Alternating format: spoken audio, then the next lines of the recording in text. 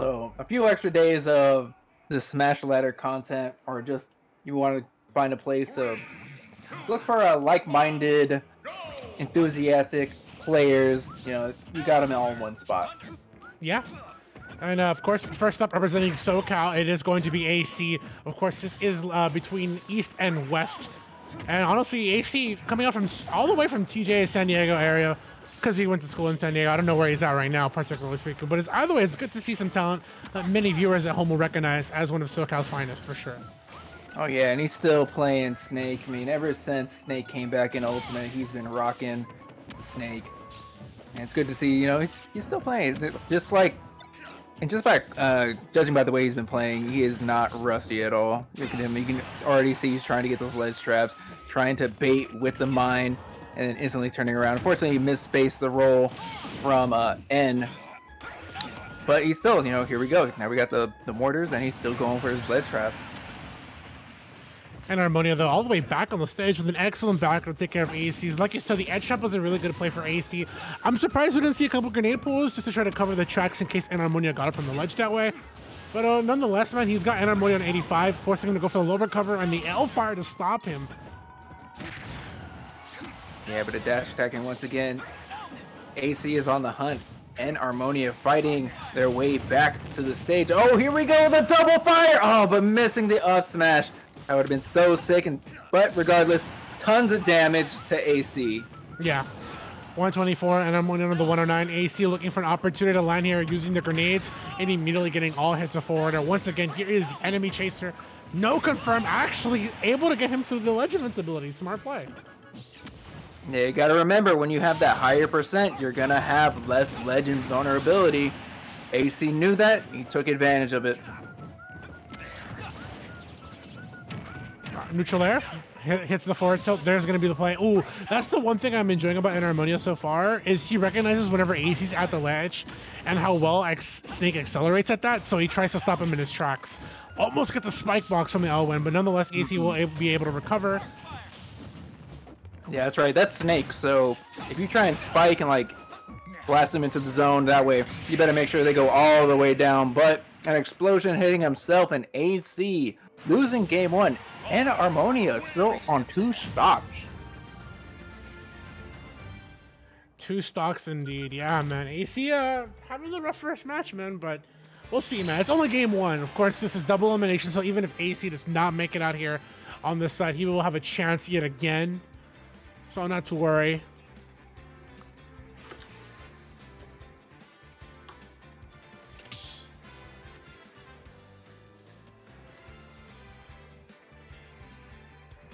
But yeah, I mean, what do you think of the ladder so far, Vance? We've had 8 hours of Smash action. It's come down to these 8 players for today.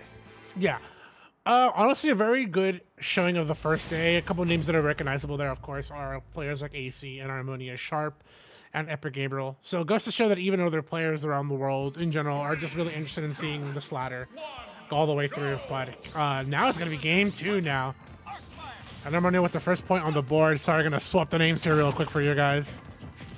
Yeah, but AC starting out very passive, immediately dipping to the ground, knowing that most of the ranged attacks that Robin has at that distance are going to be horizontal, and Snake can low profile over all of them.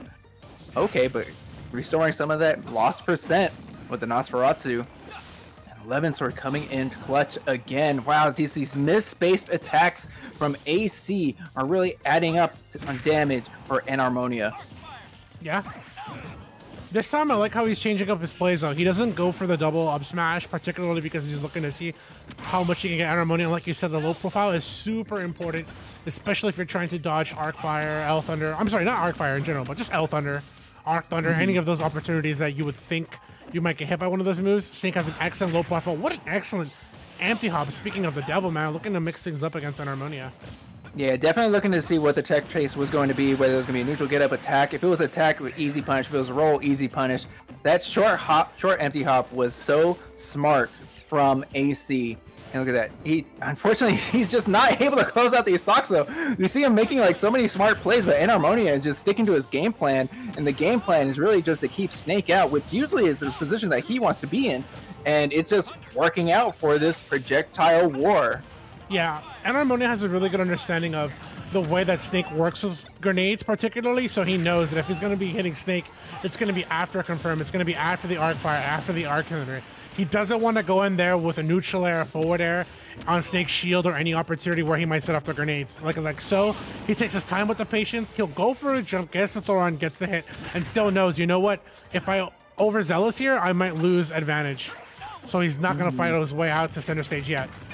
Getting a little overzealous right there with the down air at the ledge, though. It's kind of dangerous, especially with Snake. You know, you're not going to be able to really spike him at that distance, around 50%, which is where he was at. But AC, with the offstage play, just continuing to hunt Enarmonia down and getting another stock.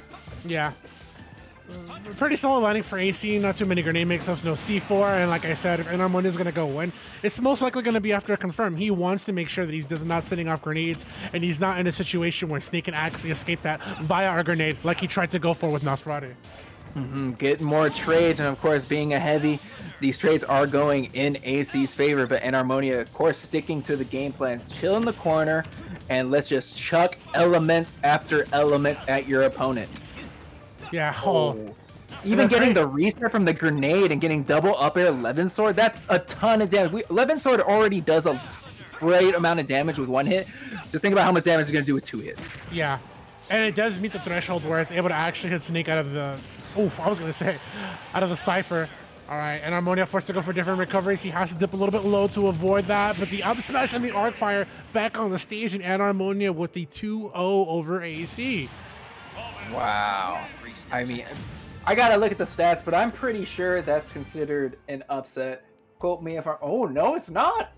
No, yeah, no, it is, because Enarmonia came in with a win rate of 90.